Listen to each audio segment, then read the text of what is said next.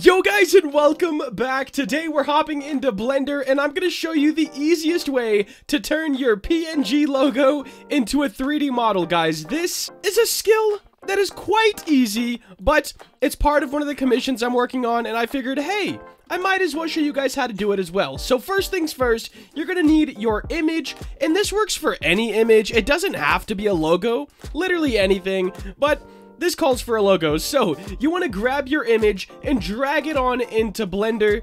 Make sure you're in object mode and it'll be its own object. Now this one is very simple, so it's gonna be pretty easy. I'm gonna press G to grab and just move it into the center. Not necessary, but I do it anyways. And guys, right before we get into it, make sure to drop a like and subscribe. Your boy is trying to grow on the platform anyways. You want to go into edit mode, press M, and then at center on your vertice selection mode. Now you have one vertice, okay? Then we're gonna press G to drag this. It's to grab, but you know, I'm gonna say drag. And then you're gonna do control and right click, and then you'll just have this line, and you go around your entire thing like this. Control right click, and the last one, you want to get it really close to the first one. Then turn your magnet up here and make sure you're on vertex select, and then while you have this one selected, hover over this one and press G. And there you go. That connects it all together. And then we're going to press A and F. And as you can see, we have one piece of this logo done. Now, this is a super simple logo. So there's not like a ton of work involved. But we're going to do the same thing at center. Then press G to grab it. We're going to move this right down to here. Let me turn off our little magnet tool because, yo, it's kind of clipping with some stuff, and we don't need that. Now, of course, the more curvy the logo, the more complex it's going to be, but overall, same process applies to everything. This is another way that I like to do maps, so I'll draw them out, and then come into Blender to make the ground shape. Just like this, I did it way back in the day for the Vortex Simulator map, and everyone was asking me, bro, how did you do that? Now what I'm gonna do is press A, Shift D, and S to scale this in, and it's not going to be exact, but I can make it exact, so no worries. That was just the quickest way that I could get this inner side. I'm going to press C to grab both of those at once, which of course it's not going to work. That's so weird. Why won't it grab them both? Bruh. Alright, no worries. I'm gonna do the top ones first. I'm gonna grab these two and do S and X to scale only along the X axis, which I think it would do either way without clicking on it since we are in a perspective view, or whatever it's called, front orthographic. But yeah, you know. I'm gonna just click this magnet, press G on this one. There we go, snapped to it. Now I filled this in. I'm gonna go to my face select mode right here and delete this face. And there we go, second part of our logo. Did that just delete everything? Oh my.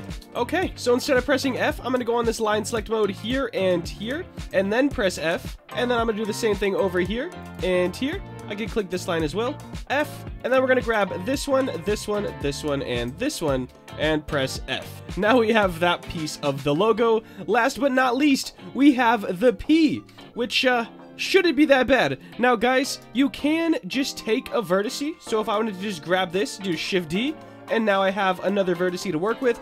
But I do want these to be separate. That's why I spawned in a new object each time. But if you don't need them to be separate, it's super simple. You can just grab that and then continue your process of control and right clicking very fast. Scroll all the way to the bottom. It is nice that this is a super easy logo. I've definitely done some rather complex ones in my time, and it's not exactly fun. Alright, let's go ahead and line this up. It's so hard to see, but there we go.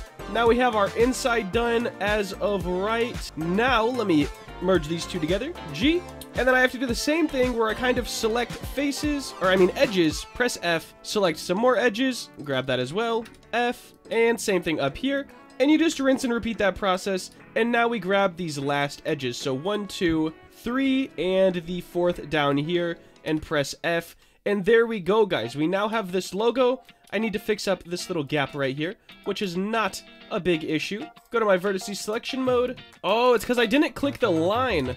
I missed one line down here. So we're going to get rid of that and then grab our lines one more time. Then we can press F. And as you can see, it is all good to go. Now what we have to do, delete this, and we have our logo here.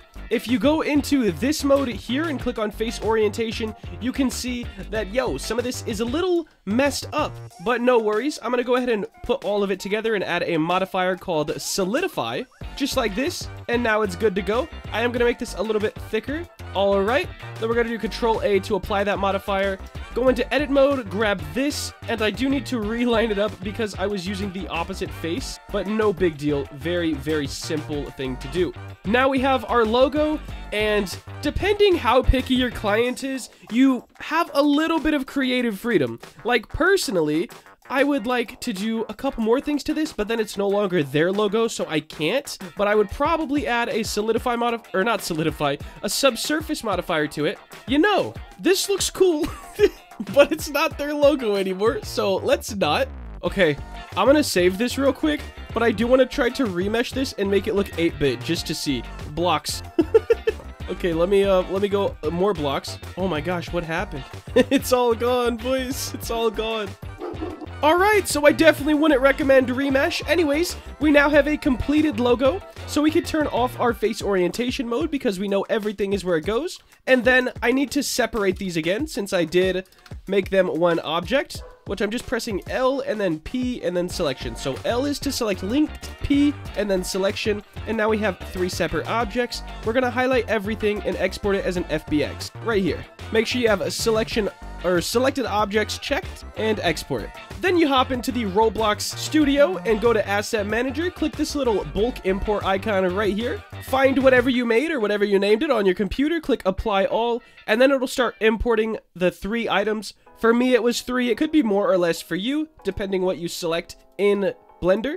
Then you want to just click on the top one, shift click the bottom one, right click, and insert with location. And guys, as you can see, we now have the logo inside Roblox Studio. I'm gonna highlight everything, Control G to make it one group, and now I can individually change the colors depending on what we want to do. But guys, that is gonna wrap up today's video. If you did enjoy and you want to see more content like this, please make sure to like, comment, and subscribe. Have a great day.